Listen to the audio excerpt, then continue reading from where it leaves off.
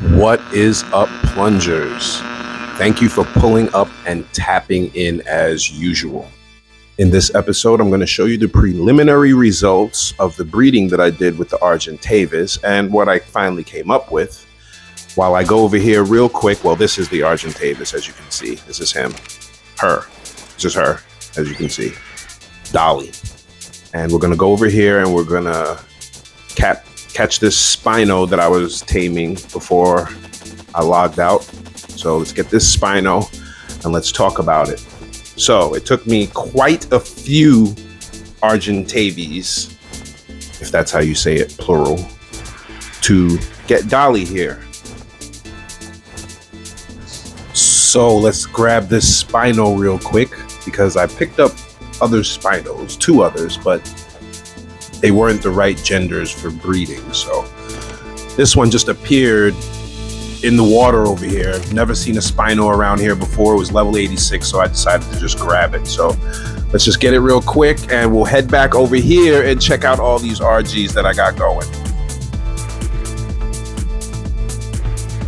And as you can see from this massive amount of Argentavis that I left out, these are all the Argentavis in her bloodline. These are all her ancestors. If you watched my previous episodes, I know I started out settled on a different color scheme, a different colorway for the birds. It was blue and white. But as I started breeding and I started seeing different legs and beaks and crests coming out, and suddenly one of these purple and teal, and yeah, it was instantly the one that I wanted. I remember on my Evolve series from last year, I think, I went with red and pink and white for my RGs, but this one, to me, outclasses that one easily. So I'm gonna hang on to these 6 and maybe the yellow one over there so I could have other possible colorways for my RGs. These are the ones that I like the most out of all of them. And I might throw in a black or white one there to maybe mute some colors if necessary. But yeah, these are the ones I'm going for. And these things eat an insane amount of food as they're just sitting there. An insane amount of food. So I gotta get rid of these things quick and get them back into their cryopods and stored away in their refrigerators because they are very expensive to keep here like this. Okay, let me run over here and grab this yellow one that I was talking about, throw him in the mix, and throw all of these into their cryopods and then speed through the rest of them. So you can see how tedious the process was to get them back in their cryopods. Yeah, it took me a long time to get them out, even longer to get them back.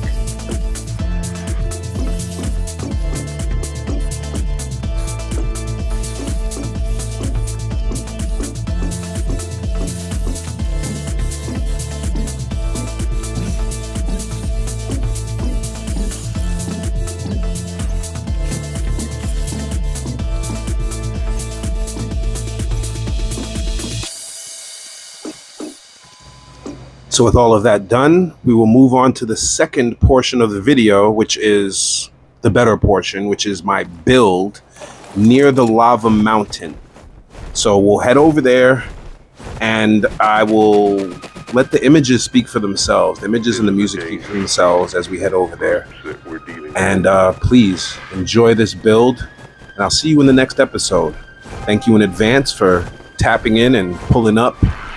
And I appreciate you all, and if you're so inclined, like, comment, share, subscribe. If you feel anybody else needs to see or should see, or you would like them to see this content, because know that that's how the algorithm works. You help and YouTube helps. Again, thank you guys for tapping in. Peace.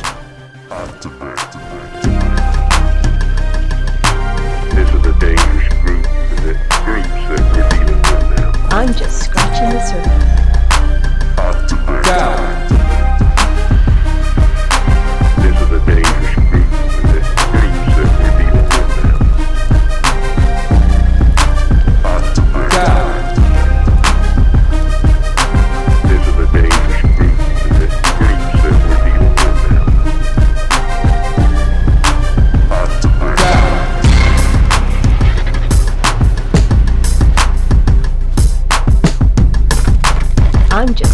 the surface.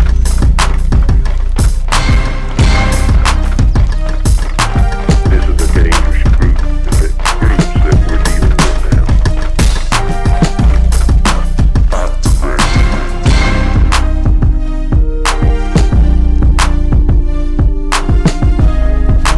I'm just scratching the surface.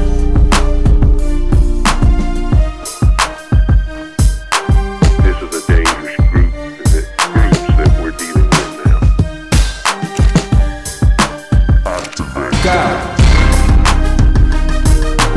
This is a dangerous group that we're dealing with now. I'm just scratching the surface. This is a dangerous group that we're dealing with now. I'm just scratching the surface.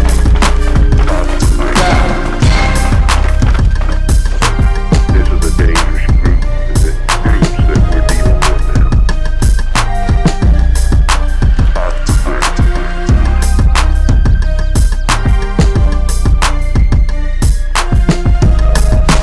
I'm just scratching the surface.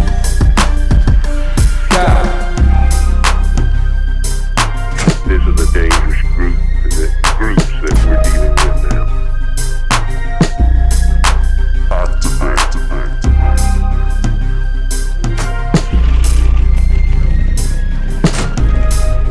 I'm just scratching the surface. This is a dangerous group that we're dealing with now. I'm just